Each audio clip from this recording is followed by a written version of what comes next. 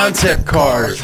A lot of them are very sick. We love them. They're like looking into the freaking future, but like hoverboards, a lot of these cars never get made. Today, we're going to talk about 10 super dope concept cars that didn't get made, but definitely 100% should have been made. We'll be looking at Japanese Porsches, futuristic semi-trucks, and even a 70s Cybertruck. Strap in, boys and girls, because we're going to the future through the past. This is D-List. Freaking look at this thing.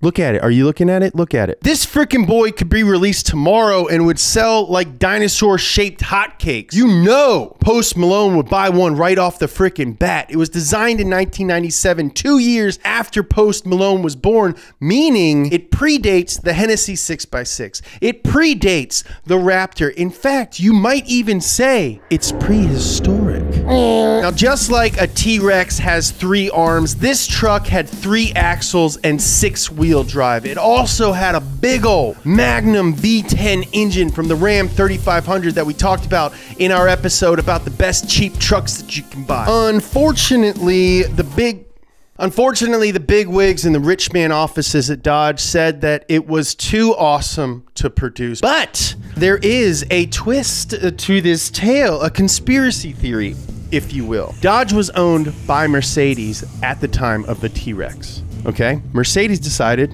hey, we can't build this 6-wheeled dinosaur truck. Then 10 years later, Mercedes made a 6x6 version of the G-Wagon. Coincidence? I keep trying to tell you guys, there's no frickin' such things as coincidences, okay? Look at the facts, all right? Just connect the dots.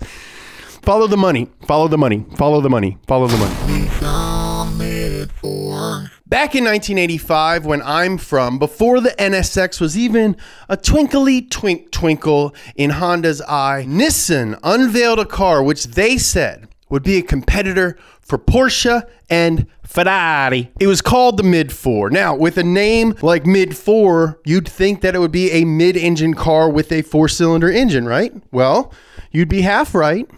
But you also be half dead wrong, pal. It was designed to receive a brand new V6, and that V6 was going to be mounted behind the driver and sideways, right in the middle of the 4 wheels. Get it? Mid-4. Makes perfect sense. Bang, bang, boom. Mid-4 was also supposed to get all-wheel drive and 4-wheel steering. Really cool stuff for the time. Then, in 1987, they made another one. They called it the Mid-4 2, and that one had 2 freaking turbos on it. If they weren't gonna make it, then why did they make a second one that was even cooler? What are they doing to us? Like a lot of concept cars, Nissan never actually planned to make this thing. It was meant to be a design study to showcase their cool technology in something that resembled a road-going car. It's like a mannequin at Old Navy where they just put an outfit on it. That's basically what a lot of these concept cars are. Mannequins at Old Navy where they put the outfits on them. Old Navy has the coolest mannequins and the most relaxed fit jeans. Cool fact though, the Mid-4's twin-turbo V6 did end up getting used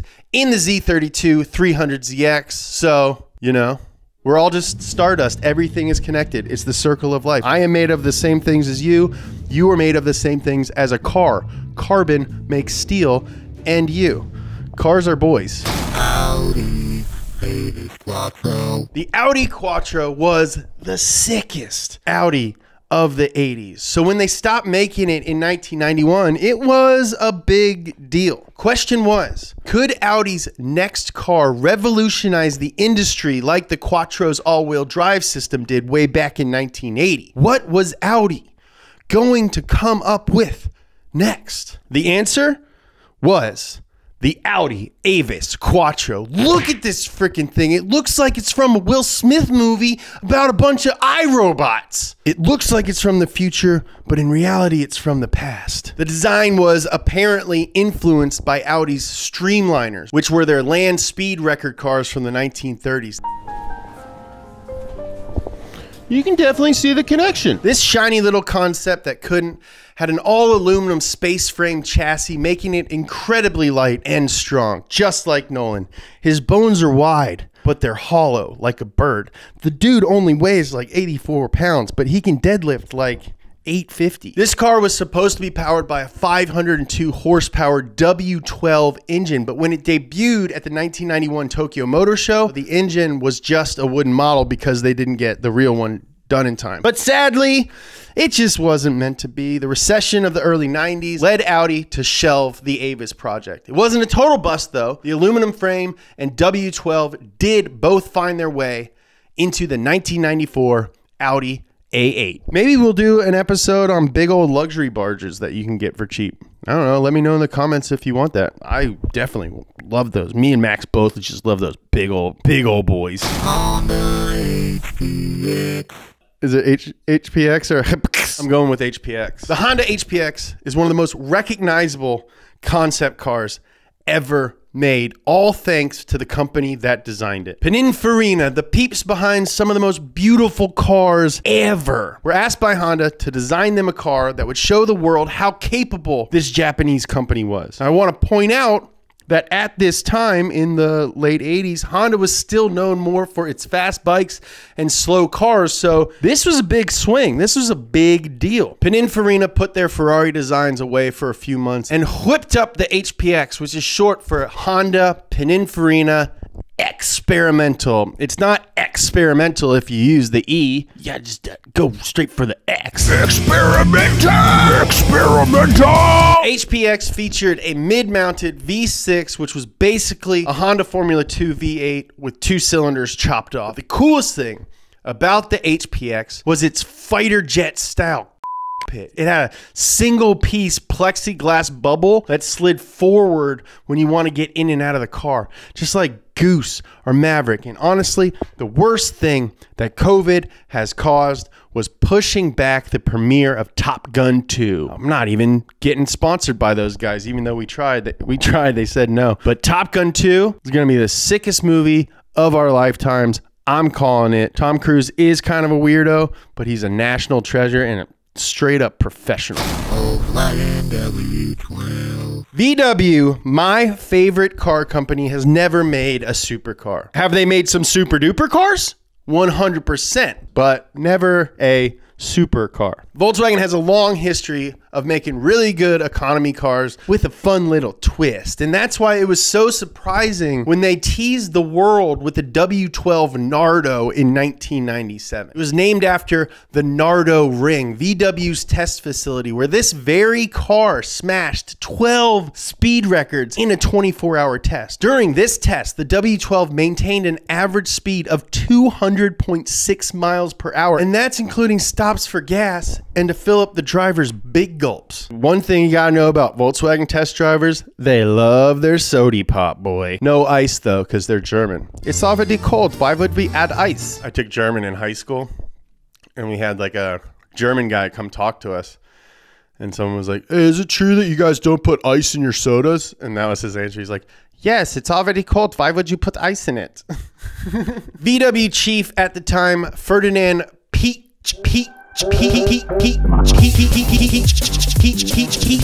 ordered that VW have a supercar in their fleet. It borrowed the technology for its W12 engine from the Audi Avis, which we just talked about. Time is a circle. And it was designed by Giorgetto Giugiaro, the genius, legendary designer behind some of the most beautiful and innovative cars in the history of cars. I'm talking about the BMW M1 and the Daewoo Lanos.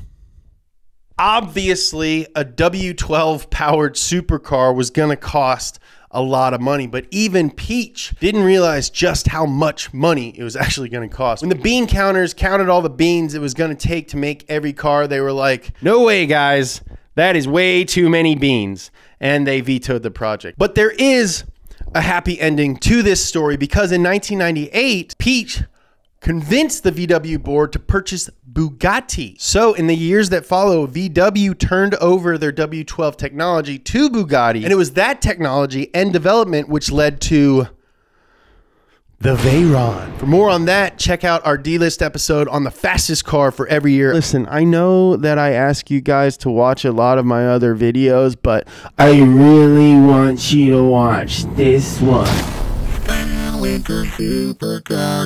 Now, this next car is not at all a supercar, but very much a semi-truck. The Steinwinter Supercargo was designed and built in Stuttgart and debuted at the Frankfurt Motor Show in 1983. The idea behind this ridiculous, pretty awesome looking vehicle was to reduce the footprint of semis on the world's roads. Normal semi-trucks are big bricks, and bricks aren't very aerodynamic, especially when they're big. Also, the gap between the cab and the trailer creates a lot of drag. So what do? Well, you make your cab flat and put it under the trailer. Problem solved. Bing, bang, boom. Let's all go home and have dinner with our wives. Finally, I can see my kids for once. Maybe I'll help Tommy with his homework. This thing had a big old Mercedes diesel that made 753 twerks, and the whole thing was only a half-inch taller than a Lamborghini Huracan, which is a very short car. The thing could carry a fully loaded shipping container on its roof while towing another one behind it. So you've got this super buff, versatile truck the size of a Lambo. Sounds really good on paper, right? Unfortunately, this bad boy had his flaws, just like me. The driver's vision was really, really bad compared to a regular semi, which sits high up and has huge windows. And it turns out that Lambos aren't the most practical height for towing shipping containers. Reliability was also an issue. I mean, the stress put on trucks is incredible, with engines and chassis expected to go like 1,000,000 miles with just minor maintenance. Sadly, the supercargo just couldn't cut it. Mercedes pulled their funding, and that's all it took for the semi-truck of the future to become a concept of the past. But you're a little short truck and I'll see you again. But just like all great ideas, this one refused to die. And it finally got its rightful place in history when it was featured in Power Rangers Time Force, which is basically the coolest thing that could ever happen to anybody. Have I seen it in person? Yes. Did I touch it? Yes. Did I get in trouble? Yes. Psh, you guys already knew I'm a bad boy for life. The Mazda RX Vision was released at the Tokyo Motor Show in 2015 and was meant to be a glimpse into the future of Mazda sports cars, obviously drawing inspiration from their long line of incredibly successful road and race cars. The RX Vision was a long, sleek, front-engine, rear-wheel drive beastie with, yes, you guessed it, a rotary engine. Oh, that's a good-looking car. It was designed using the Kodo philosophy. What is the Kodo philosophy, you ask? Well, Mazda designers try to make cars that encapsulate the beauty of life in the hope that by doing so, they can give the car a soul. Did I mention that this thing had a freaking rotary? Despite all the positives and all the cool stuff, the beauty and the rotary and all that, it just wasn't meant to be. The RX Vision never made it into production, which sucks because this car would have been phenomenal. We can see this thing's DNA splattered all over the 4th gen Miata, which was designed at the same time. But it's a shame that we haven't got a new rotary Mazda sports car, and I'm not sure if we ever will. You guys probably don't remember the Mercury Montego. It was a mid-size sedan released all the way back in the grandpa times of 1968. It was powered by a range of Ford V8s and was available as a 4-door sedan, a 2-door hardtop, a 4-door station wagon, or a 2-door convertible. But one Montego that never made it to market was this one. The Sports Hauler. Sports Hauler. Unveiled at the 1972 Detroit Auto Show, the Sports Hauler looked like a Montego from the front, but carried a surprise in the back, kind of like the tail I was born with, but had to have removed. And that's why I got this tramp stamp to cover the scar. This friggin' boy had a compartment behind the 2 front seats that had a freaking ATV in it, and the freaking ATV looks like a freaking moon rover. The rear window and deck lid opened electronically. Then a tailgate dropped to the ground to form a ramp so you could bring your moon rover out. Moon rovers aren't your jam? Okay, well, it could be replaced with a mini bike or a snowmobile. Pick your awesome poison, Juliet. This thing is a gosh darn Cybertruck before the Cybertruck was the Cybertruck, but it's not even a truck, it's a cyber car. The Datsun 510 is a great little car. People freaking love them. It's just like In 2013, Nissan released this 21st century reimagining of the 510, and the car community went wild. I cannot overstate how wild we all went. The IDX concept was marketed by Nissan as their answer to the rear-wheel drive tuner craze. And they claimed that it could be a direct competitor for cars like the Hyundai Genesis Coupe and the GT86/BRZ/FRS. The Nismo edition was set to have the same 230 horsepower engine from the Juke Nismo, which somehow did get made. Nissan, I love you, but you're bringing me down. It was all looking so good. Nissan said they were going to make it. Journalists were even allowed to drive the fully functioning concept car. Both younger Max and younger me were trying to figure out how long it would take them to depreciate until we could afford one. But as we know all too well from other cars on this list, hype doesn't always turn into sales. And when Nissan ran the numbers on this relatively pricey concept, it just wasn't a viable option to be produced. You know, like the Nismo Juke. To learn more about Nissan's awesome, amazing decision-making ability, check out these 2 episodes of The Wheelhouse that Nolan hosts. I'll put a link in the description below. It's such a shame that this thing never got made, because Toyota had already proven that there was a market for front-engine, rear-wheel drive sports cars with the GT86.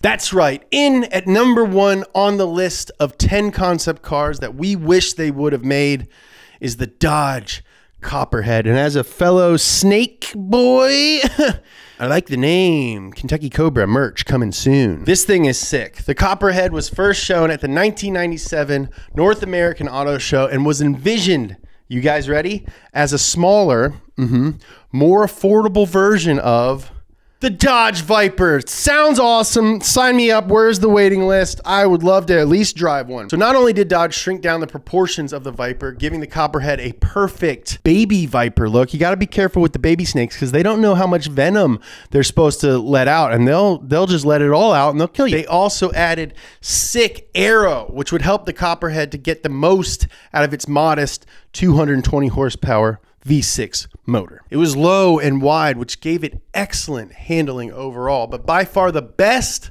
part of the Copperhead was that it came with a 5-speed manual and rear-wheel drive, you guys. It would have been a freaking American Miata. It was going to be priced at around $30,000. That's $45,000 less than a Viper. And you can imagine that at that price, they would have sold a freaking buttload of them. Just like every other awesome car on this list, it wasn't meant to be. First, and this is honestly so lame, Billy Gibbons, the guitarist for ZZ Top, had built and customized a 1950 Ford Coupe and registered it as the Ford Copperhead with a K. And they had to rename the car the Dodge Concept Car to keep from getting in a legal battle. I do think that they could have put a little more effort into it and named it something a little bit cooler. Like, there's a million snakes. Name it the Dodge Baby Viper. Name it the Dodge Black Moccasin. The Dodge Yellow-Bellied Sea Snake. That sounds like an insult that a pirate would say to a pirate. Here's a yellow-bellied sea snake. At the time, Dodge was owned by Daimler, and Mercedes had their own small drop-top sports car, the SLK, which was selling well in America. So that also contributed to the Copperhead not being made. But the main reason that the Copperhead didn't get made was because of the SUV. Dodge wanted to focus on more lucrative areas of the market, so they decided to shelve the Copperhead and gave us the Dodge Durango. I mean, it's a good-looking SUV, I suppose. Dodge would use some of the Copperhead styling when they redesigned the Viper in 2003 for the second generation, and then even made a limited run of 300 Copperhead Vipers in 2005. But still, guys, we were so close to having an American Miata. I imagine an alternate universe where the Money Pit Miata is a Dodge, and we're all just cruising around in our little American Miatas. But unfortunately, the only place that can happen right now is in Gran Turismo 1 and Gran Turismo 2, because the car was featured in both of those. Thank you guys so much for watching this episode of the D-List and everything else on Donut Media. If this is your first Donut Media video, hell, if this is your first car video, welcome aboard. We'd love to have you. Go ahead and hit that subscribe button, hit that notification bell if you liked it, and that way you'll get notified every time we put out something new. We put out a new video damn near every day. You want to learn more about how Nissan keeps messing up? Check out this episode of The Wheelhouse. I love you.